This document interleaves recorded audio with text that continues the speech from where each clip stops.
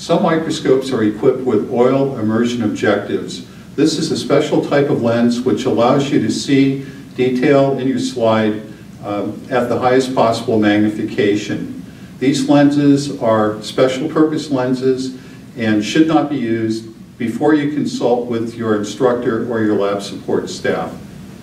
When using the immersion oil objective, we need to move the 40x objective out of the way, move it to the side so that we're halfway between the 40 and the 100x lens. I can now apply a drop of immersion oil to the slide, just one drop, and then turn the 100x objective into position.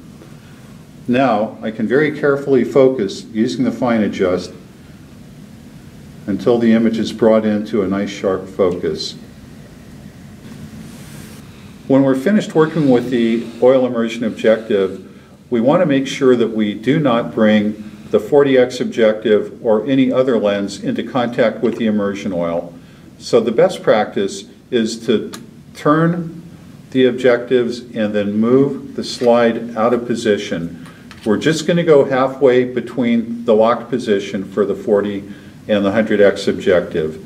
Now we can clean the front of the oil immersion objective and we've completed our work. So after you've completed your work using the immersion oil, we'll want to use lens tissue to remove any excess oil from the front of the objective lens.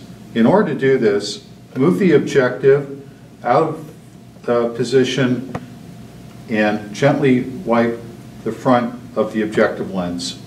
Be certain to use optical quality lens tissue and do not use Kim wipes, paper towels, or any other abrasive material.